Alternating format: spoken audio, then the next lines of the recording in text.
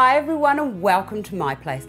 I have had numerous requests wanting to know if I could come up with some concepts for outdoor decorating, sculptures, things from the wall.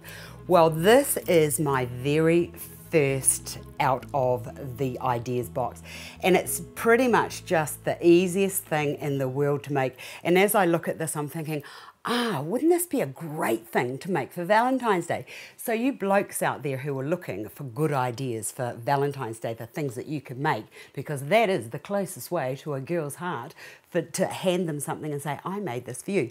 But anyway, what I thought is that these would be look really, really delicious. 3 or 4 of them clustered together, suspended from either a fence, a concrete wall, or you might have a wooden fence, or if you've got a spare space outside and you want to decorate it. Now, they're very easy to make, as I said, and you only need a few components. The first thing you need is some, I think that's like about a 16 gauge wire. So remember that the smaller the number, the thicker, the heavier the gauge of the wire is. And it's just a matter of taking that off, and you will also need some wire cutters or side cutters and some of these blunt, I think they're called, I don't know, these plier things. These are quite good things. Right, plus you will also need some chicken mesh, which I've got here. Well, that's what we call it here, but that needs to be doubled up. And if you've got very, very nice, delicate, soft hands, not like my old, hard as rough as old nails hand, you might need a pair of gloves so that you don't cut yourself.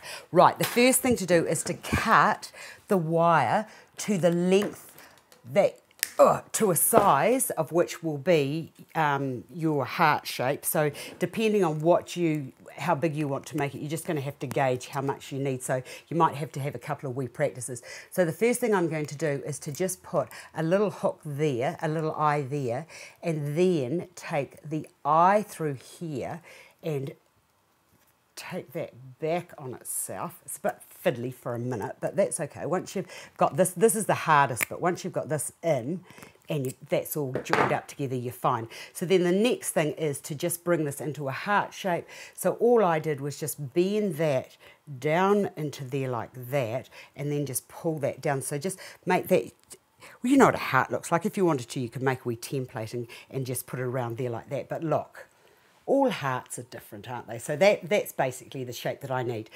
And you could put it a wee bit take that a wee bit more pear-shaped down the bottom if you wanted. Then the next thing is to get your chicken mesh, and let me just clear the decks a bit here, get rid of that. Lay that down onto there, and if you wanted to, you could get a marker pen and just cut around there, and it needs to be 1 centimetre or just marginally under half an inch around there, so that you've got enough. So cut that out, and remember you'll need 2. So take one of your halves, and then what you're going to do, you'll see that that's a bit too big, but basically what you're going to do is that is just going to be twisted over there like that. Now, with the magic of television, I've actually started one. So that's all. Basically, all you're doing is just like taking that and twisting that back over, like so, until that's all joined and that's quite firm, like so. Right, once you've done that, it's time to put the other one on. So I've gone from this side down, so turn that around, and it's do exactly the same. And you could, if it's a bit too big, just cut those bits off, but you really do, because it's going to hold those wee stones, you've got to make sure that these are all, and of course you'll do yours neater than I am, but I'm just rushing here to get it. So make sure that those bits there are all twisted over, because there's nothing worse than doing something and then discovering that the little stones come out. Okay, so leave an opening either at the top or you can do it at the base. Then get a thin piece of wire, same sort of wire. Actually, this might be a bit of good old stainless steel, which I'll probably get into trouble for, but never mind. He won't even know that I've been into it. So cut that to a length. About that. I found that length was the best length to use, and then take that up to there. Give that a wee twist around like that, and then it's just a matter of threading that through both layers and pulling that quite firmly so that you're actually lashing it or stitching the two together. Oops, I just lost that bit there. Take that through to there and pull it quite firmly because we don't want any stones escaping. Right, keep going until you get right round to the other side. So, as I said, leaving it a hole either at the top or the base.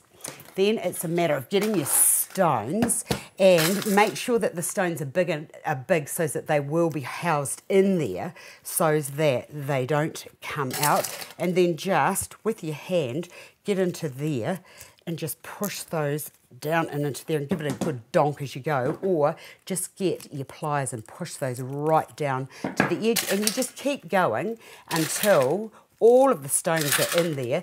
Now, the other thing is if you make this bigger, you can actually have a bigger, rounder heart. But you get this general drift of where I'm going now. Just put all of those into there, and then when they're all in there, you just bind those bits together and just continue twisting until the whole thing is finished, and then just get your bit of wire, and I've just put, like, you could use something a little bit more savoury than that, but that was all I could find. But anyway, there you have it. And as I said, 2 or 3 of those clustered together, hanging and suspended from a fence or a garden wall, could look very nice. And the other great thing could be like varying the colours of your stones. So I hope you've enjoyed that. I've enjoyed showing you how to do that really quick and easy, inexpensive and fun to make. Thanks for watching, and I will see you another day.